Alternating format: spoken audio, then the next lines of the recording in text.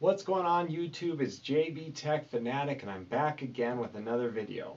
As always, I want to start this video by thanking each and every one of you for joining me today. For those of you that have subscribed, I'm honored that you've done so, and I hope the rest of you will give me a chance by hitting that subscribe button. Don't forget to mash that thumbs up if you like this video, and if you want to be the first to know when new videos are launched, don't forget to click the little bell icon. Guys, today we're back again with another, what I think, pretty great Samsung product. Now, last year we had the Samsung DeX station, and this year we have the Samsung DeX pad. What's the difference? Well, so far as I can see, there's not a lot of difference as far as really what's built in, except last year's model has the Ethernet cable port, and this year's model does not. Last year's model, you could not use your phone as a mouse.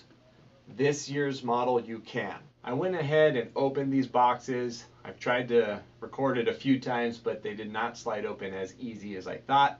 So very quickly, let's just look at these before we go ahead and hook them up and see what they can do. So again, guys, last year's model, it's round. This year's model is flat. First thing that I noticed is that this year's model is very light. I can actually see you being able to slide it in your back pocket. As far as fans go, keep it, well ventilated. This is very important because, again, this is going to be kind of upping the ante a little bit and using your phone as a desktop. So on last year's model, you see the fan in the back here, but on this year's model, I noticed that you kind of find that it really fans out all on the bottom, and then it actually sits right there on where you deck the phone down. In addition to that, the USB Type-C, again, on this year's pad is going to lay flat, so it's right there. Last year's model, it's inside. Again, these are both still available for use. Hopefully that still works. No, it should. Okay, and then as far as USB ports go, you still got two USBs.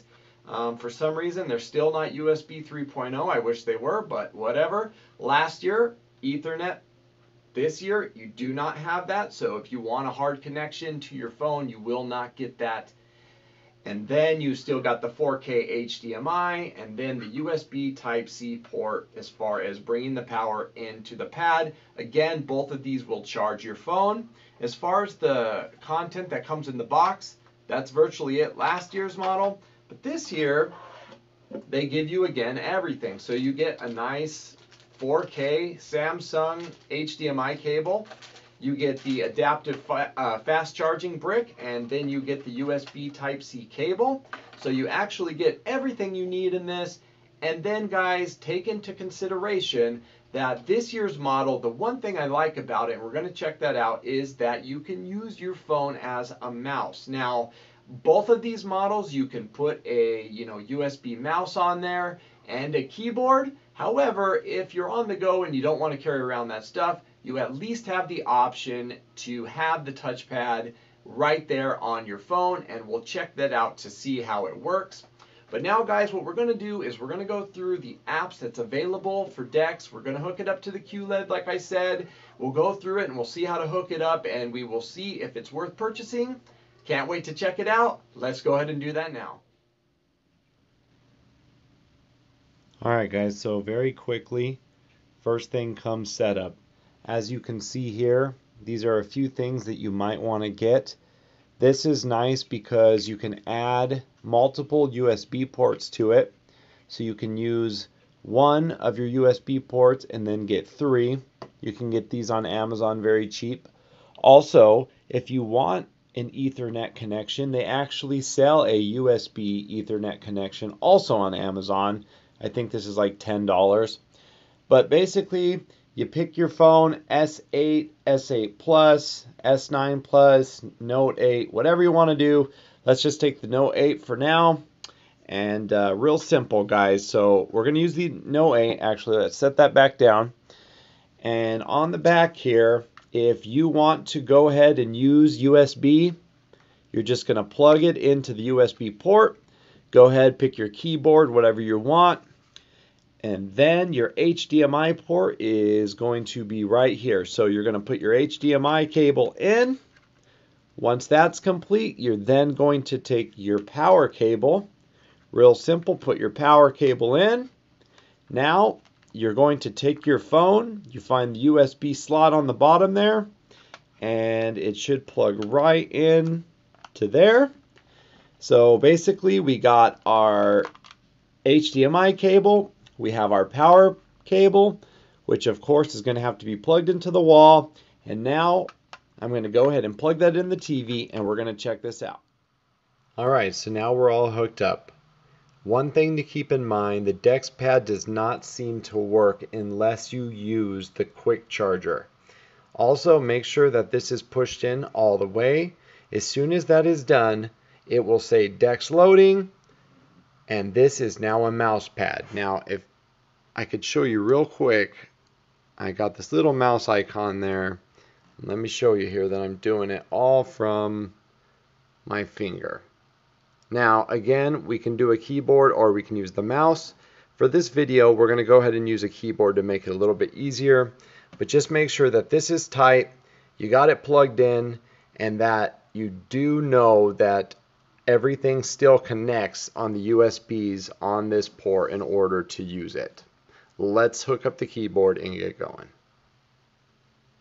Okay, as you can see, I went ahead and I plugged in my USB. This has my keyboard and my mouse on one port. The blue light's on, and it's time to go through everything. So we're in. We're hooked up with the Note 8 on the Samsung 2018 Q9 QLED TV. First thing that you want to do is you want to go into your settings menu.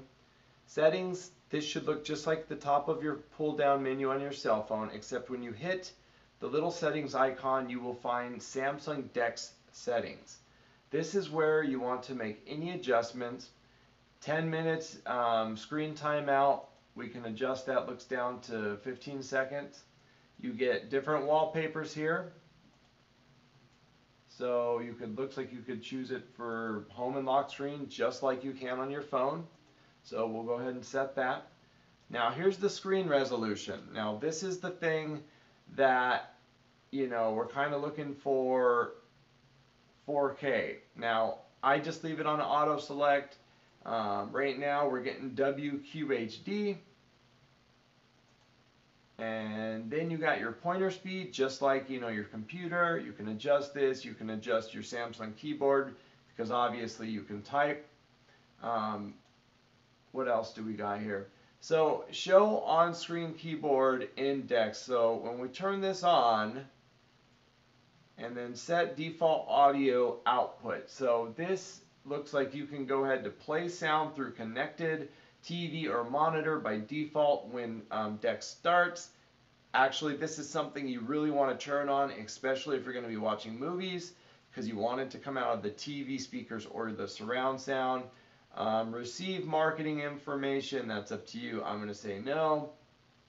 I'm going to say on this one, this is up to you, but I'm going to attempt to resize apps that are not officially supported by DeX just to get the biggest picture out of it. And then if you need help on how to use or more about DeX, you have, you know, adjust the screen, adjust the audio, which we just did, and then talking about the gaming experience, and then this will always tell you about the latest features. So it's pretty cool that it lets you, you know, at least customize what you're looking at and get a little bit better experience. Now the next question that I have and always do is, what kind of software do you get? Now being this kind of device, I think the most important thing you need is Microsoft Works. So we got, looks like Microsoft Word here. We got Skype. We have, looks like I clicked out of there, but I think I saw Excel. You get Gmail, normal email there. I got my Voodoo account on there. There's Word again. We got YouTube. What's awesome is when you click on YouTube, you get a great picture experience. It fills up the screen. It's fast. You know, if you enjoy YouTube like I do, then this is an absolute must. So I'm definitely excited about this. And it looks great on the TV. And then talking about gaming, Samsung did include the game launcher. The game launcher is great if you're a gamer, especially if you don't want to be interrupted. You got your full gallery, and then you can of course surf the internet. Now, the internet on a bigger TV is always fun, especially, if you're at a hotel and that's all you have. But, it's just a really cool thing. And everything seems to respond really, really fast. As you can see, there just doesn't seem to be any lag to it whatsoever. The next thing is how many apps can we open? Will they all open? Will it start to slow down? So let's see, we got the internet open. We had YouTube open. And then what else can we do here? Just do a few just to see if it bogs it down. Let's do some speed test.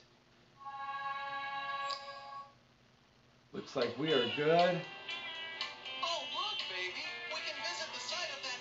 Everything pops up and looks like we're getting some little bit of music out of that there.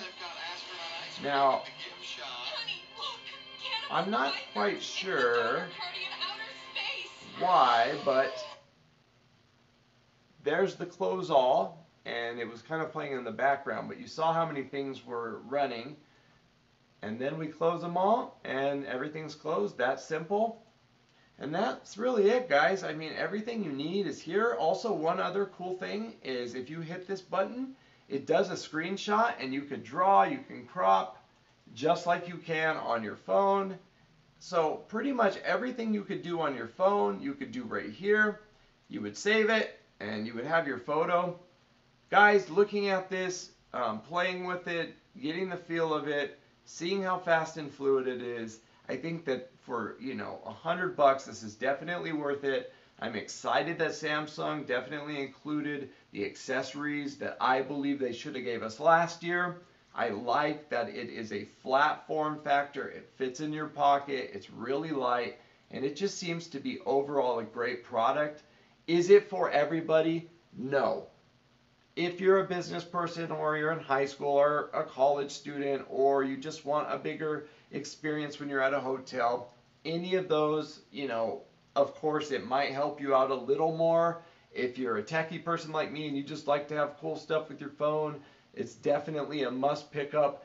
But will it be something that you can't live without if you just use your cell phone normal on a day-to-day basis for photos and just, browsing the internet? No. And take into consideration, if you have a Samsung phone and a Samsung TV, a lot of screen mirroring options and so on and so forth work very well and very fluid without the dock. So there's that aspect of it, but then there's the aspect it works very well. Alright guys, well, that sums up the DeX pad and the DeX station. Guys, I am so absolutely honored that you took your time to watch my video today. I hope that you will consider hitting that subscribe button, mashing that thumbs up, and clicking that bell. I am so humbled that you guys have supported my channel, and I just want to remind you guys, life is so short. Don't forget to take time, love your family, love your neighbors, take care of each other. Go out today, make someone's day by making them smile. It's the little things that can change the day and change people's lives. Guys, I do YouTube for you and you only. If you have any questions or comments, please reach me in the comment sections. I do my very best to answer each and every one of you. You can also find me on Instagram, Twitter, and Facebook at JBTechFanatic. But I just want to say thank you. I can't wait to talk to you guys in the comment sections and see you in the next video. Until then, guys, I'm JB Tech Fanatic. You take care. Peace.